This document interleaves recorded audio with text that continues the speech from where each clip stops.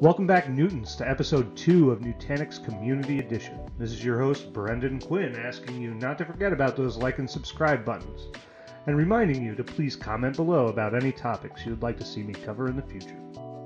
In our last episode, we installed a single-node Nutanix Community Edition cluster on Scully, my Gen 6 Intel NUC. In this episode, we are going to log into the Prism Element UI, prepare the environment for workloads, and build our very first virtual machine.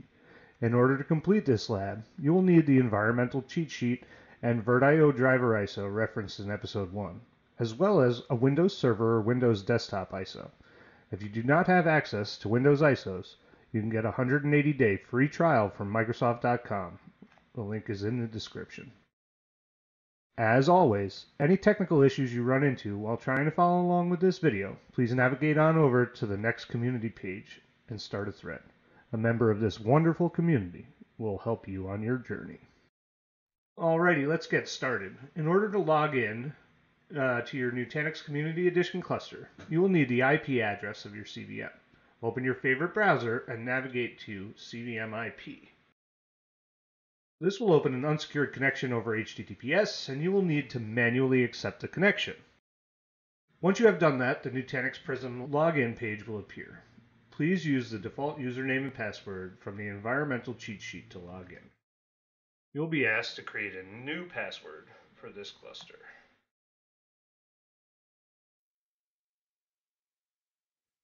Once you have changed your password, you'll be asked to verify it by logging in. At this time, you will be asked to provide your .next user credentials from the Nutanix Next community. Once those credentials have been provided, you will be logged into the Prism UI. This is where all of your management and day-to-day operations will take place. Let me just zoom in a little bit here so you all can see a little bit better. You can tell that it's Community Edition because of this nifty little CE up here in the corner. First, let's name our cluster. Then we can provide the cluster virtual IP address, iSCSI data services IP, which should all be documented in your environmental cheat sheet.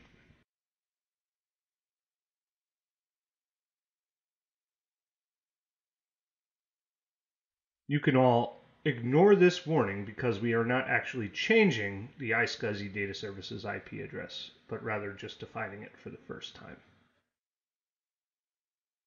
Virtual IP and iSCSI data services IPs will be used in more advanced configurations, but it's a great idea to set them on every cluster that you build so that you have them and you're in that habit.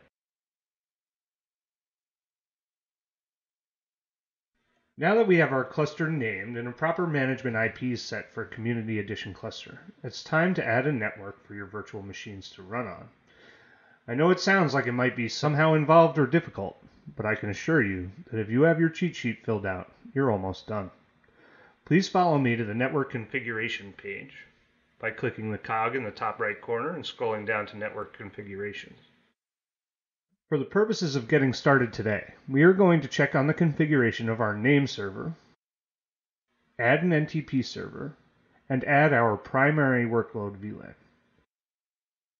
All the information you need to get this done is in your environmental cheat sheet. First, let's click on name servers.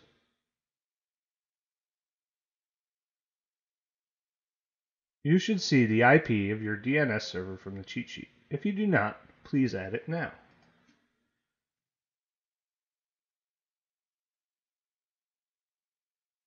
Click on NTP servers on the left-hand menu and type in the NTP server that you wish to use here.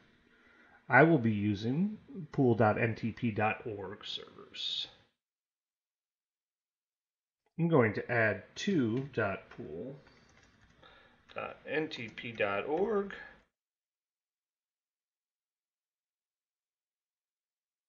And let's move over to network configuration. On this page, you will click the blue link for Create Network and provide a name. I'm using my cluster name as a prefix, just one of my suggestions for good housekeeping. For VLAN ID, If you do not know what VLAN you are on, or do not have VLANs on your network, this value for you will likely be 0. However, in my environment, I am using VLAN 2, so I will set that ID here and click Save.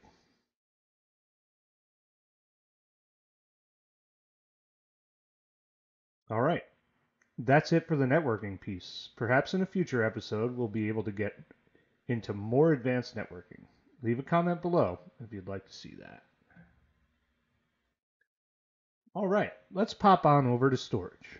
I'm not going to go into great detail about our storage capabilities or architecture in this video. I'm just going to create a simple storage container for you to use for all of your workloads. Click the drop-down and select Storage. Navigate over to Table View and click Add Storage Container button in the top right corner. Again, I'm going to use my cluster name as a prefix for my primary container. Click Save.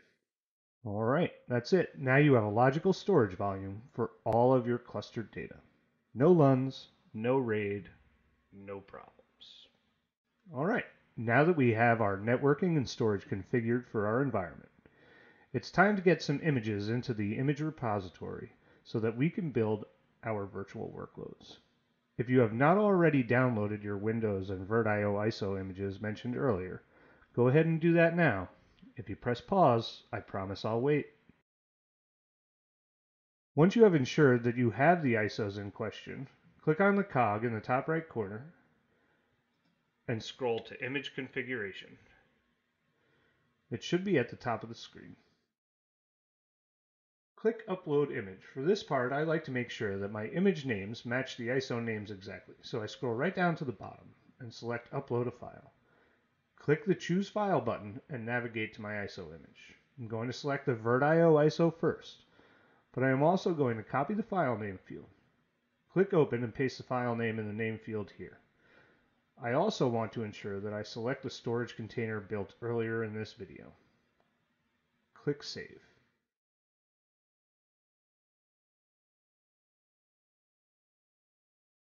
Go ahead and repeat that process for the Windows ISO.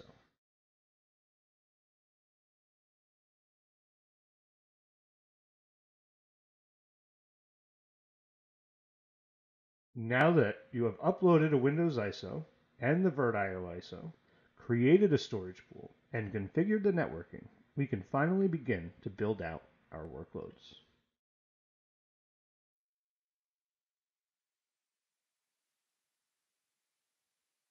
Back to the drop-down we go.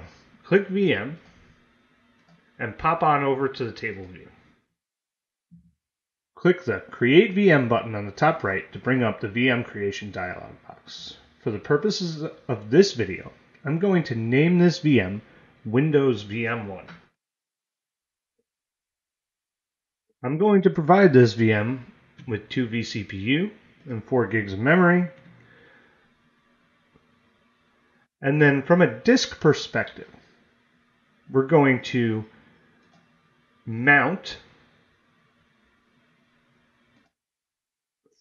clone from image service our Windows ISO in the first DVD drive. We're going to add an additional CD-ROM drive, clone from image service, and bring the Nutanix VirtIO driver ISO. And lastly, we're going to add an installation disk, which we're going to allocate on the storage container, and make sure we move on down to Scully Primary. I'm only going to provide this with 60 gigs, just as a base install. And remember, in AHV, all of that is thin provisioned, so it will not take up all of that space, unless, of course, you write data to it.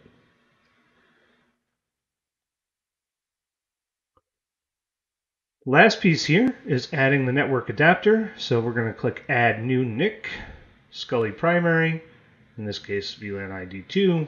Yours is probably VLAN ID 0 or matches your environmental cheat sheet. We're going to leave the network connection state as connected and click Add.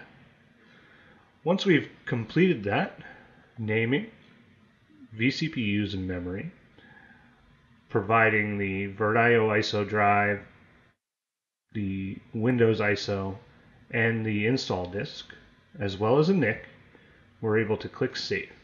And that will generate the virtual machine right here in our VM table.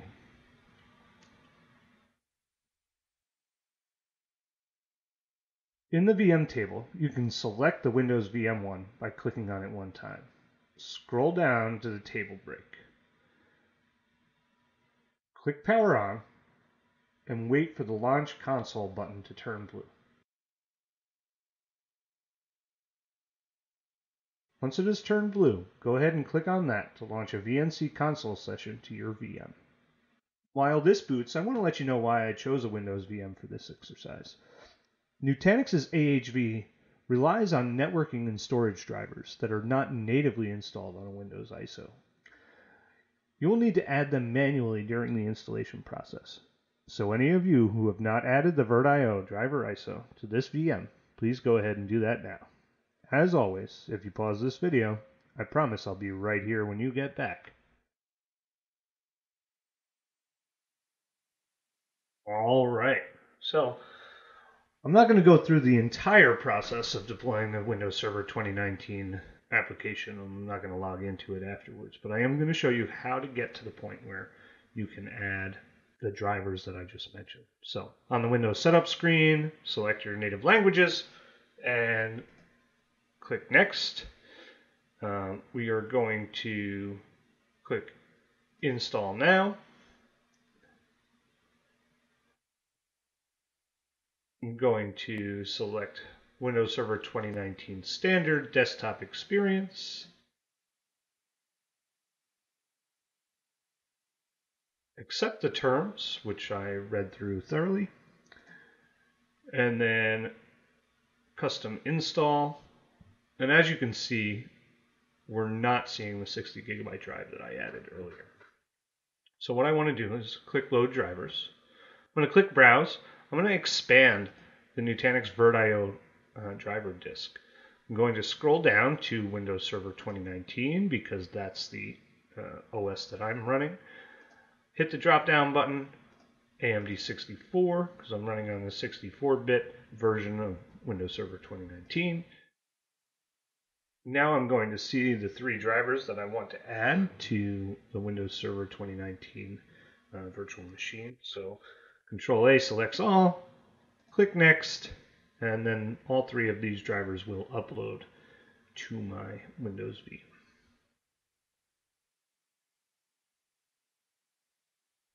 Wonderful. Now all of a sudden my drive appears. So I'm going to go ahead and click on that drive 0 on allocated space and click Next.